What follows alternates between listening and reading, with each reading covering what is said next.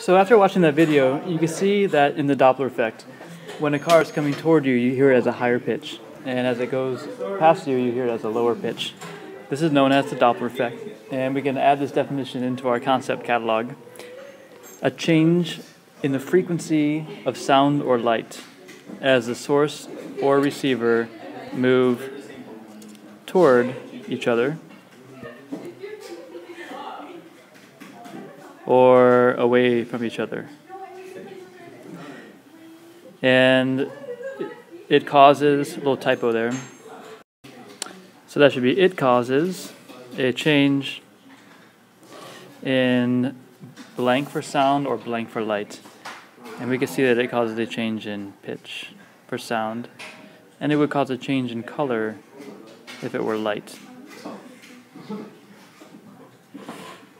Alright, so what's the reason for this? Hopefully you already have a pretty good idea from the video you just watched. And we're going to take a look at this, make a little diagram. So let's imagine that we have a car. Now let's take a look at a car that's passing a person. So let's draw a person standing here. Car is approaching them.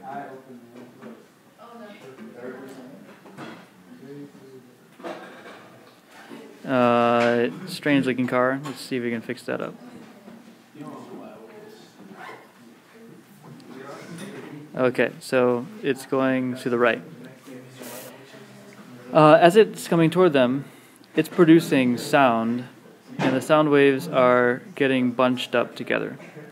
Because as it's giving off the sound, it's also pushing this, pushing the sound waves closer together. So the person is going to hear it as a higher pitch, higher frequency, and let's put it then in parentheses, pitch.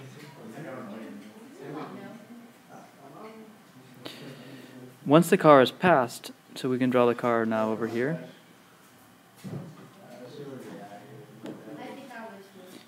Now the car is going away. It's still producing the same sound waves, but those sound waves are getting stretched out.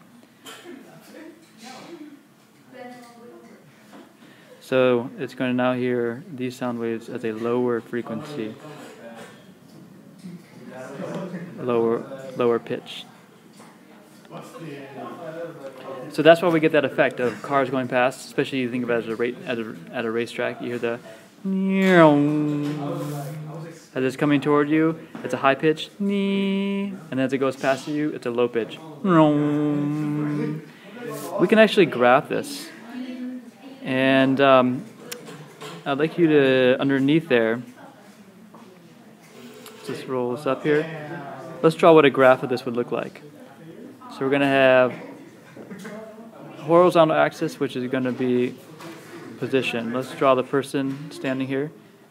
This is position. And the vertical axis is going to be frequency.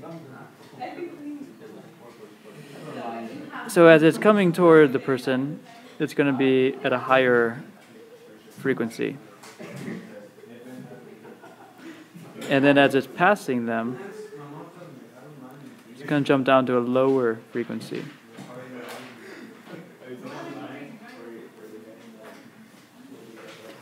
So the Doppler effect is the fact that it's higher coming toward and it shifts to lower going away. And what would they hear if they were riding in the car? If they were riding in the car, they would hear this. They would hear whatever the pitch is right in the middle. So this would be what we might call F0 or unshifted.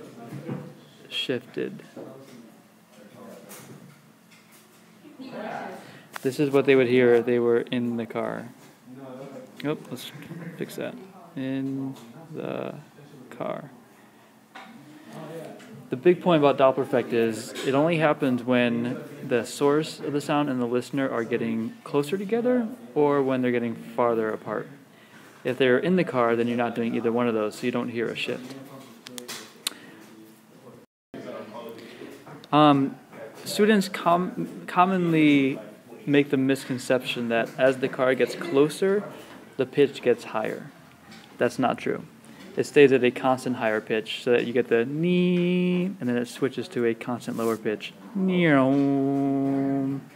What does happen as it gets closer is it gets louder. But that's not the Doppler effect. That's just some other effect of the waves being closer. So there's been less dampening in the air, they're less spreading out, and they're just stronger amplitude. So what it would look like for students who are thinking erroneously about it, I'll draw it just so we can kind of visualize what I said. Students sometimes think that it's going to get a higher pitch, and then it switches, and then it gets lower pitch as it goes away. But this is not true.